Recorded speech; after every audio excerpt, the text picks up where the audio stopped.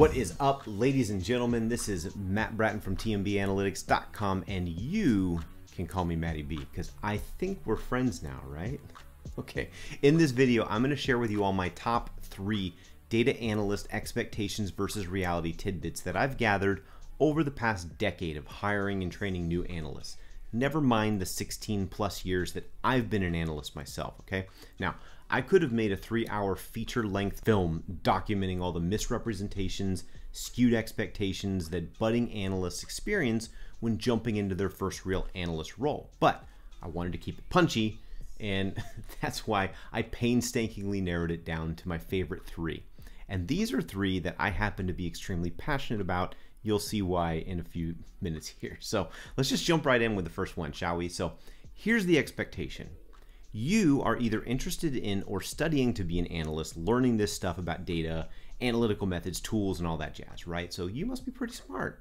You must understand a lot about business because after all, if you're going to be asked to perform analyses for other departments and help them glean valuable insights that they must just not have the skills to figure out, then you must be, right? So stand up straight, recognize your brilliance.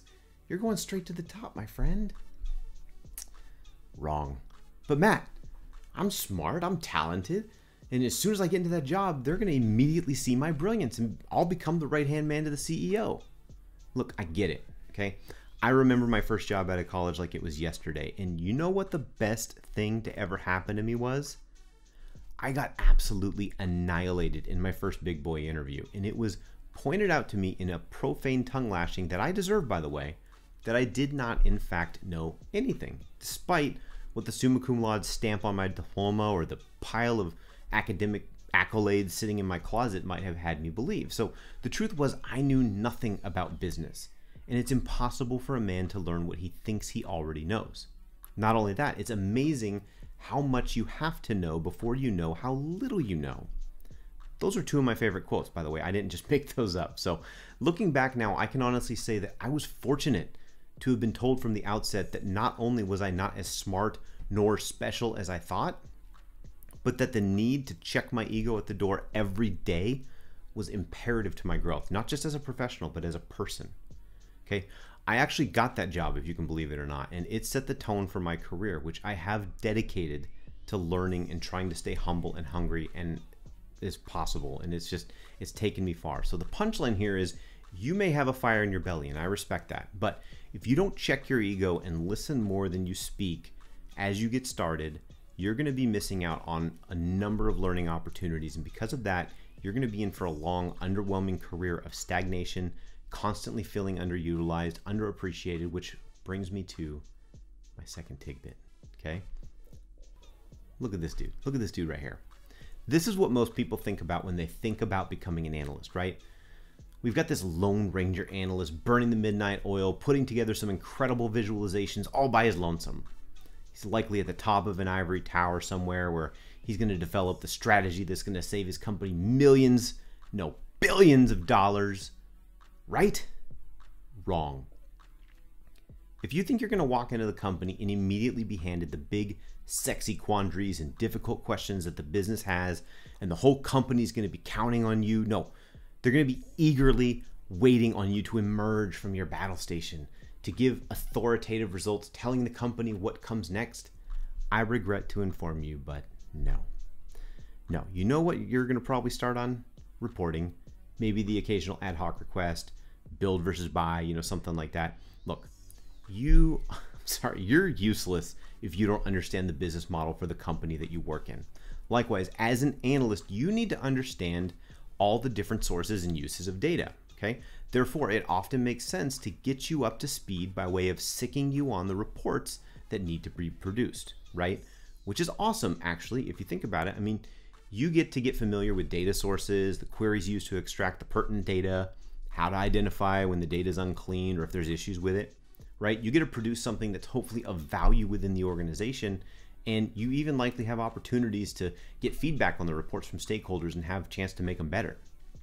But for some reason, new analysts get all butthurt when they're, tasked with managing reporting workflows or producing reports out the gates. Look, order of learning operations is important. You have to start somewhere, and if you can't demonstrate an interest in taking ownership of the basic tasks like reporting and understanding data hygiene and seeing what the possibilities are with the data you have, then perhaps you should reconsider your choice in career, okay? But Matt, I know Python. This is a waste of my talents. Shut up, noob. Meet me at tidbit number 3. Oh yes, we have arrived at the most common piece of terrible advice I hear from analysts, usually with maybe 3 to 5 years of experience when they're talking to budding analysts, okay? And it goes something like this. Just learn Python, SQL, and Tableau, and you'll be all set. Right, just learn all these things and you'll be a rock star, right? Newsflash, 90% of the world operates on Excel still, okay? So if there's anything that you want to learn to get started, hit the ground running, it's basic proficiency in Excel. But the issue here is, what's that? What's that sound? It sounded like a whoosh of wind going right over my head. Yeah, that's right. Guess what? SQL, Tableau, Excel, Python, these all have something in common. You know what that is? They are tools. They are not analysis. You are the analyst and you use these tools to help you do a better job. Holy crap, seriously guys. Look, this whole thing that you need to know some programming language is about as vague and disingenuous as you can get for people getting started. Because here's the deal. To say you know something implies some level of mastery, which you simply aren't going to get without putting in years of work using said tool in the trenches. I hate to break it to you, but that's reality. So where does that leave us? Well, if you wanted to take your advice and make it a little bit more valuable, I'd say that you should be telling people, hey, you ever heard of SQL, Python, Tableau? Yeah, great. I'd advise that you understand, number 1, what they are, number 2, what they're used for, and 3, how can they help you? What is their use case to be optimized, right? Then maybe sign up for some Udemy boot camps and tinker around.